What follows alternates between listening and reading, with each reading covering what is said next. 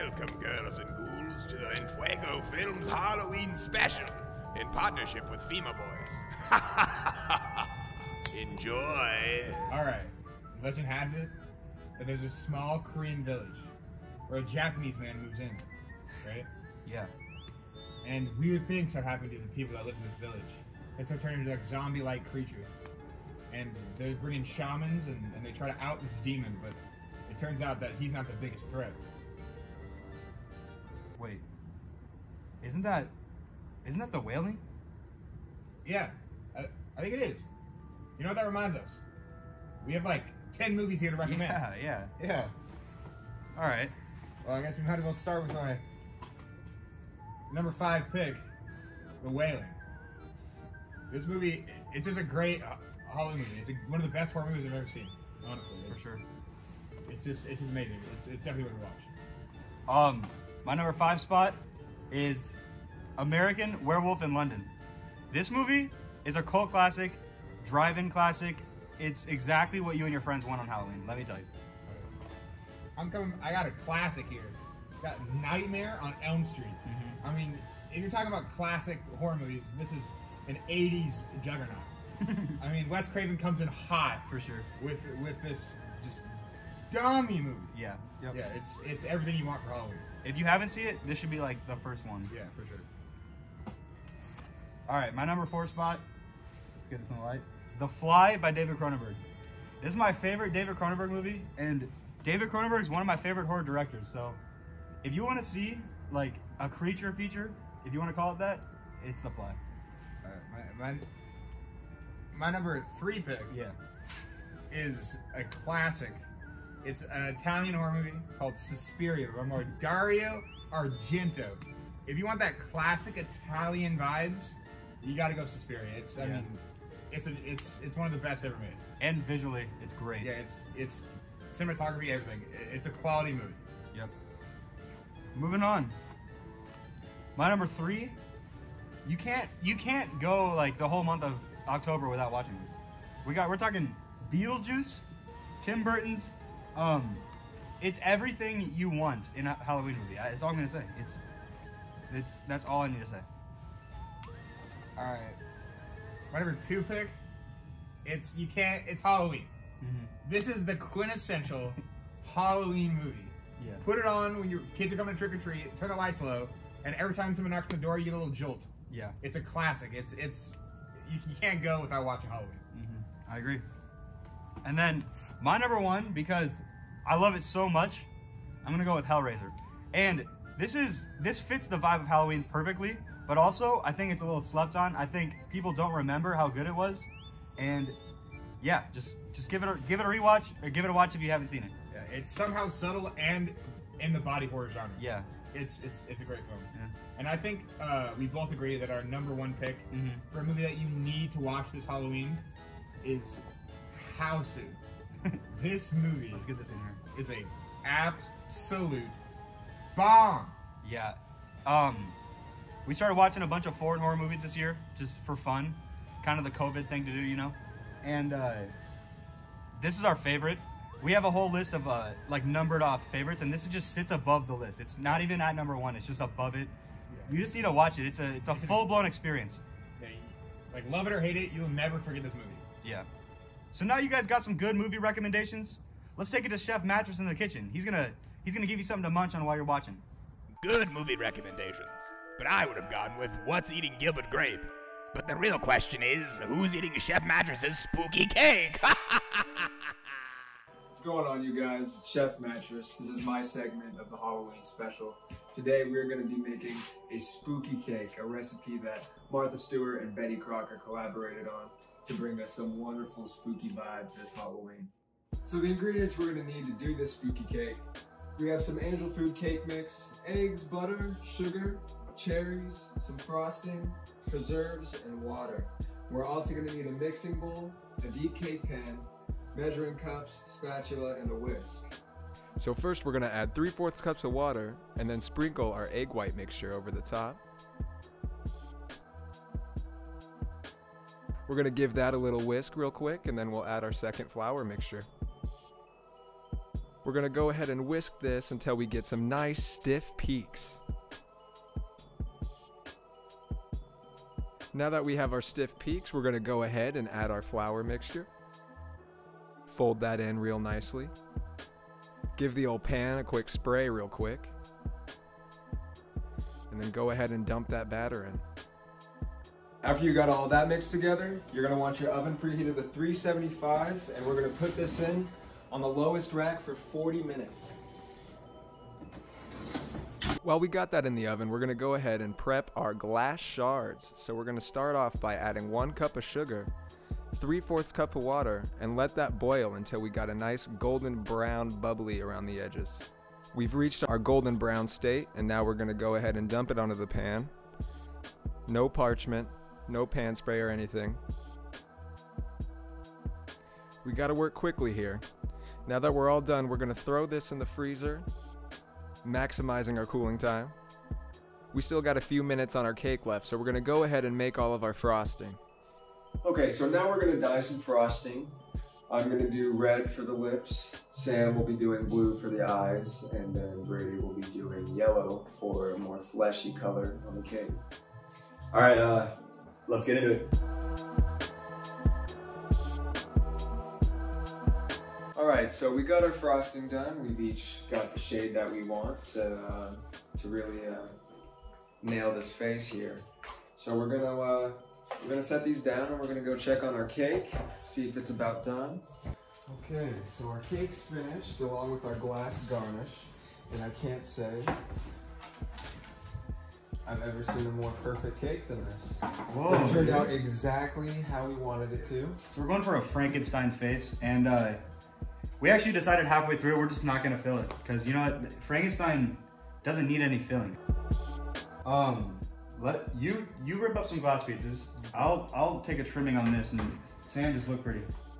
It's tough. It's hard.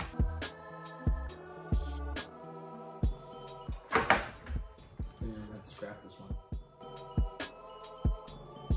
In life, when things don't work out for you, just hit it with like the primal, the gorilla style. You just gotta go at it. You just gotta go at it primal. I'm about to hit you guys with a time lapse. Here we go. There you go, yeah. We got a glass piece right here. That's some discernible glass. So rest these up here. We got some glass.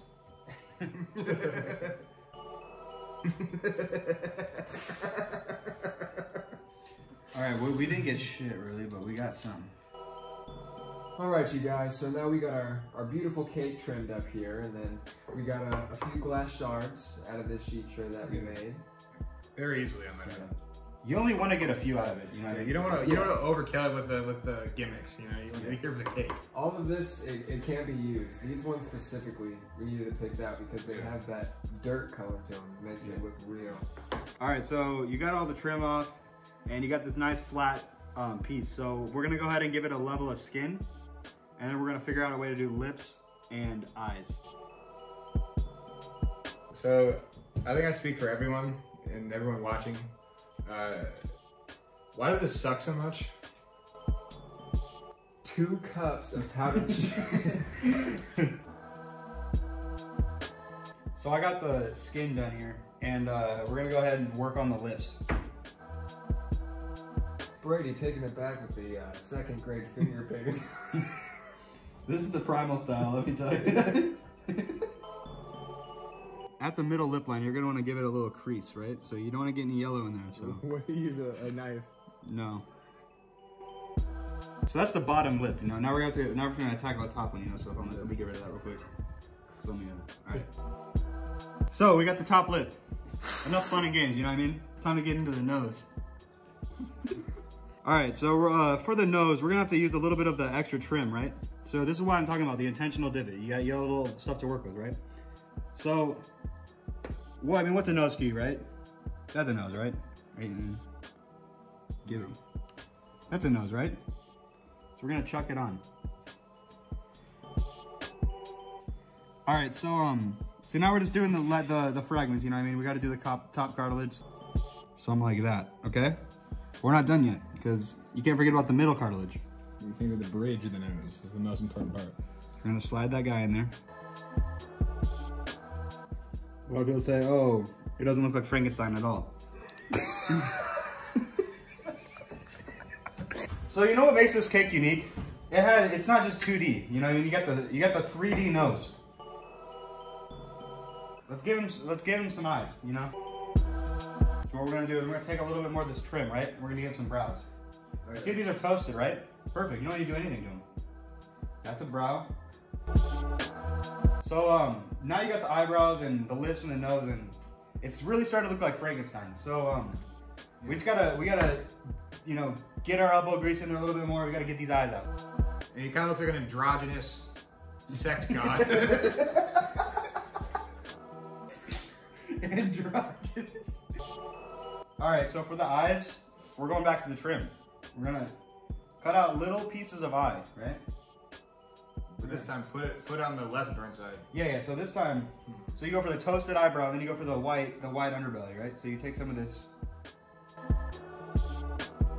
So now we're here with another one of our expert cake decorators, Sam, and he's right now dyeing the glass shards, which normally you would use a thicker syrup, but we found grenadine, so it's a little thin blood. Here's nothing. So when I decorate my cakes, I like to think about it like as what happened to this guy. So I imagine Frankie was cruising down the interstate and he just got in a gnarly crash, and he just kind of gets ever so slightly peppered with some glass shards. I think it's a tough one. You hate to see it, and you know the real dangers of not wearing your seatbelt. Your eyes go through. It's so spooky. It goes through the windshield. Just some good old-fashioned American gore. Okay, so now we're finished decorating, and it's time for the best part, which is the reveal. So here we go. We're gonna cut into this. A good butter knife, your sharpest butter knife. Now look at this. Look at that perfect cake.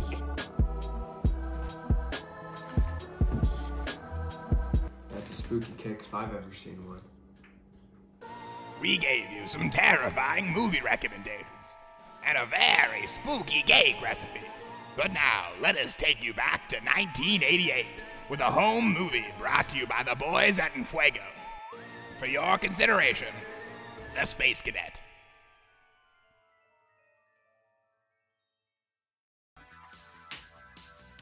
I bet you're wondering what these boys are playing. Well, they're playing a little game by the name of Wrecking Ball. Bro, did you catch that new Rolling Stones article in the Rolling Stone? The name of the game is to get the ball over the rail. But like with everything else in their lives, these boys just don't quite get it. No, dude, but did you go to that Weird Al Yankovic concert last night at the Apollo? It's a no-holds-barred, winner-take-all, first to 3, win by 2.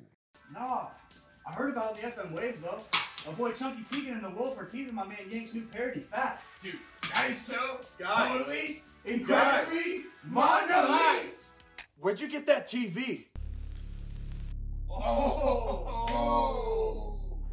We got it from a voodoo wizard in his hut behind Ricky's Diner. He's having a yard sale. He told us we could get it if we paid a grave price. Yeah, he's going through like a totally gnarly divorce, and yeah, he said he would have the TV for like $20. But he also said something about like it being like a space-time. But nah, bro, nah. We're gonna use it to play Nintendo?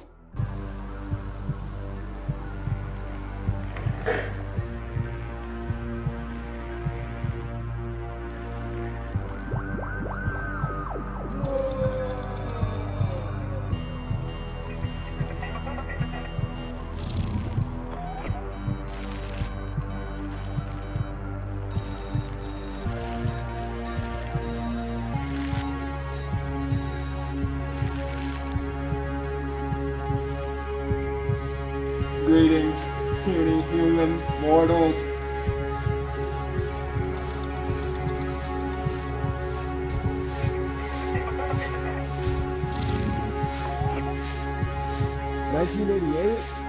Yeah.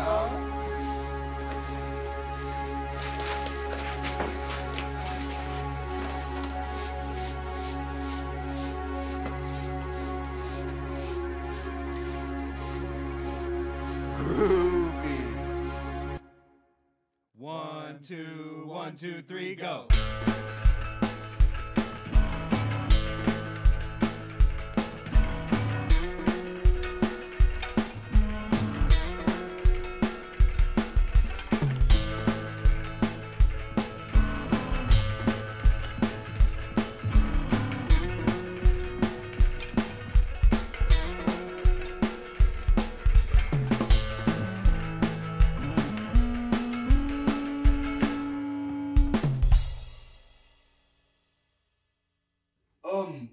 Mr. Space Cadet, did you even mean to come through our TV? Yeah, like, we can most certainly not take you to our leader, but we might have some Reese's Pieces kicking around somewhere if you want them. No, my human friends. My teleporter-raised midichlorians must have miscalculated as they were passing through the Hydro Collider, sending me through space and time, which is also known as the Billy D. Williams Zone, shooting me out of your TV, little buddies. Whoa! Wait, that begs the question though. Are you a future alien? Or are you just from the future? I'm both. I'm a future alien. I'm an alien from the future.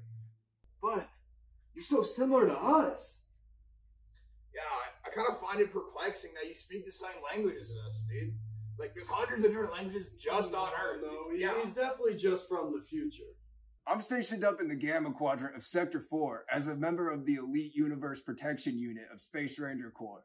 The people in Gamma Quadrant Sector 4 have access to all languages in the multiverse. So, you've never been to Earth at all? No. I came to protect the galaxy from threat of invasion of the evil Emperor Zurg, sworn enemy of the Galactic Alliance. But, like, where'd you get those shoes? Wait, I'm starting to think this guy is just from the future.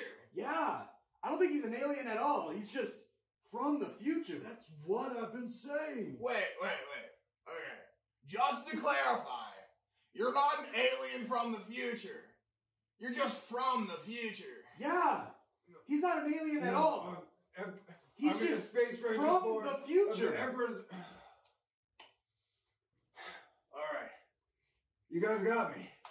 I'm just your average run-of-the-mill man from the future. My name's Matt. I'm from the year 3019, and I live in this very garage. That's totally radical, dude. You should have just told us that in the first place. Yeah. Well, to be honest, I really wanted you guys to like me, so I made up a story about being a space ranger. Being from the future is cool enough. I mean, we don't know anyone from the future. Well, being from the future isn't really cool in the future. We forgive you, bro. These boys are about to take a trip through space and time. They just don't know it yet. Sometimes it takes seeing Saturn's moons and Jupiter's rings to understand your role in the universe. Over the course of one afternoon, these boys and the space cadet will see vast ancient treasures, tackle death-defying stunts, and travel through time itself. But the real treasure is a lifelong friendship they will form. This is their story. Here you go, man. Thank you, but honestly, I'm here for that. Whoa, that thing's still there in the future? Yeah, that was here before we moved in. I know. That's the monolith. But really, I haven't eaten in like negative 1,000 years. Rudy's!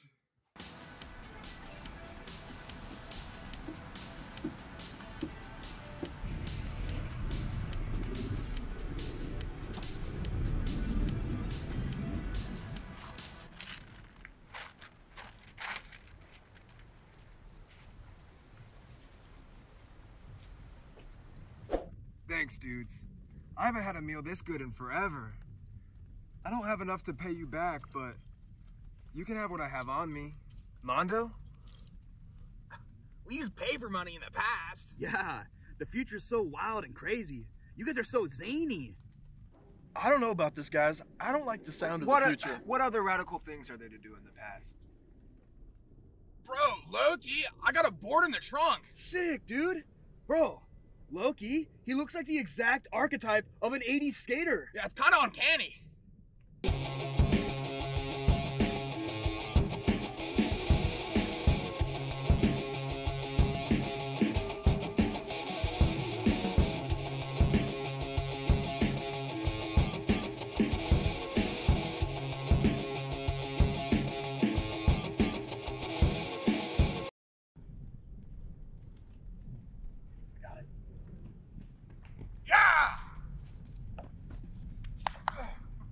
Holy. I got it!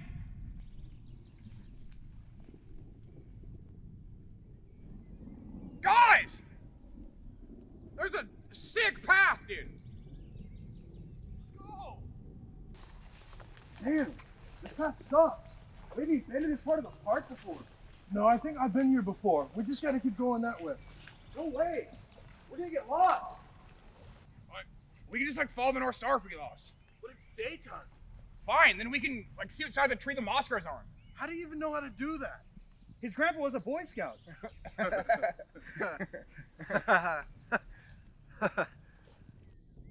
Guys, I don't think Matt gets it. I'm sorry, but the Boy Scouts are a non-profit organization. No, it's not that.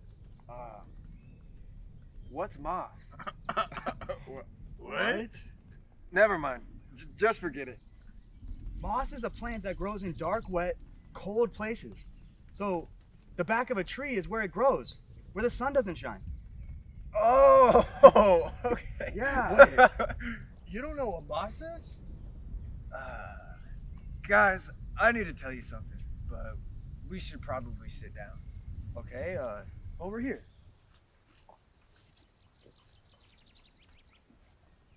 Wait, so he knows what the Boy Scouts are?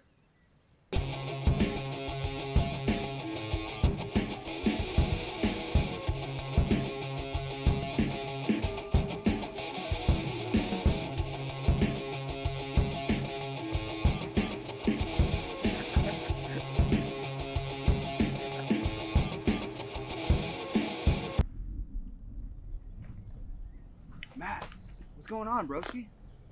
Okay, you guys have to promise that you'll hear me out. I like you guys a lot, and I feel like I've been carrying this weight around for too long. Go for it. Yeah, sure, dude. Over the next 1,000 years, the world doesn't become the perfect utopia that I've made it out to be. I knew it. As time goes on, people kind of start to lose interest in one another.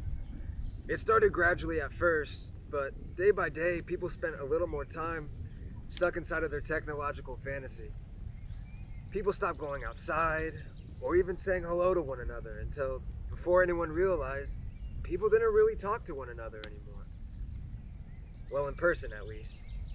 But it didn't really matter. Why doesn't that matter? That sounds like totally not cool. Yeah, not cool. Not cool.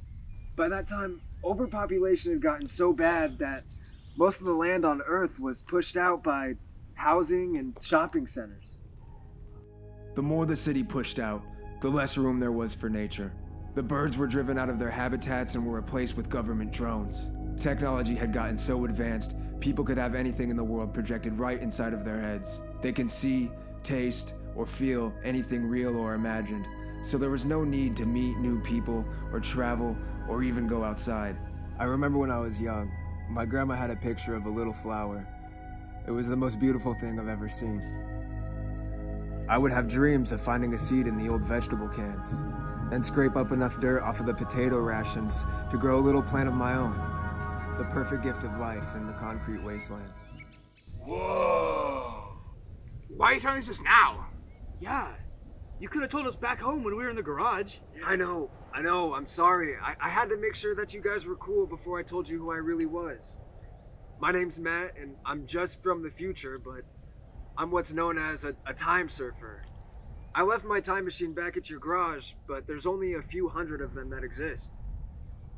Why'd you even come here? Don't you have a family in your time? I never had much of a family. My mom died when I was young, and my dad was working all the time. My grandma pitched in when she could, but it's hard, you know? She used to tell me that she loves me more than all of the oceans combined, but it's kind of funny. How is that funny? Because I've never seen more water than a bathtub at the same time. So now, I surf the timeline, desperately trying to feel the simple loving touch of the human spirit. Come on. I know a place, you guys. So what do you guys think? This has been the most fun I've ever had. I can't thank you guys enough for showing me such a good time, but I need to keep moving on. And I want you guys to come with me. I can't go to the future. Chunky Tegan and the Wolf keep saying that the Bay City Rollers might drop a new album. I can't miss it. I just restructured my 20-year mortgage. I don't know, guys. What do we really have here to live for? Who would even care if we weren't here tomorrow? Everyone fears the unknown. Imagine for a moment a place you can do whatever you want. You have no parents, no jobs, no worries. On every step in the history of mankind, there have been opportunities that have been wasted because people are afraid to make that last leap of faith. Your entire lives, you guys have called things Mondo. But have you ever taken a second to consider you guys could be Mondo? Oh. This guy is so whimsical. But if we are gonna take that leap of faith, we need to get prepared.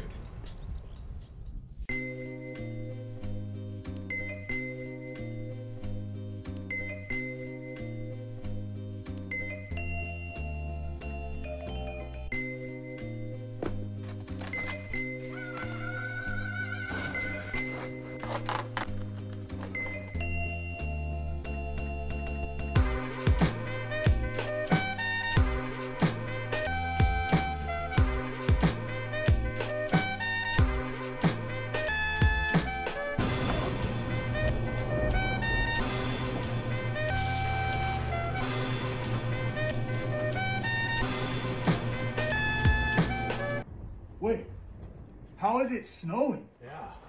I knew this might happen. The Billy D. Williams zone's collapsing. We gotta go, now. But like, it's like cold. Can we like change?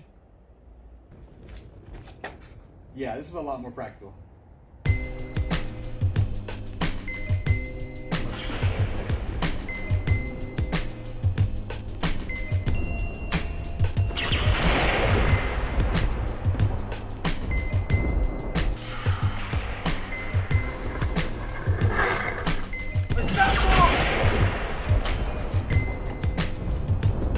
Get on the pads!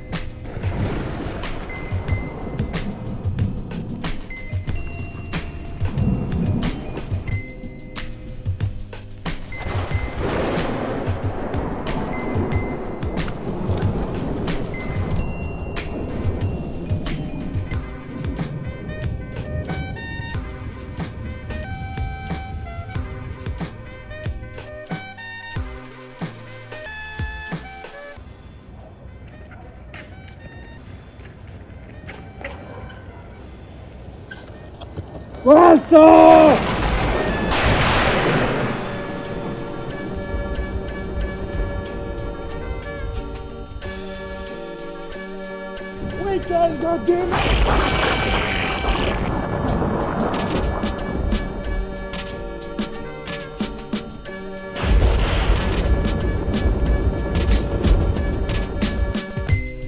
Yo, Check it out. yo, Now check it out. yo, Now check it out. yo. Check it out, yo, it's Brady and Sam. Okay, Listen up, don't make me tell you again. alright. And I'm the space cadet, you know who I be. I'm the illest one alive, coming out your TV. I started out a small fry from the city. No one showed me love, nobody showed me no pity. Started time traveling to find a connection, but all these whack MCs got pent up aggression. What? What's his name? That's right, I'm the space cadet. What's his name? That's right. I'm the space cadet. What's his name? That's right. I'm the space cadet. Yeah. Right. Say it right.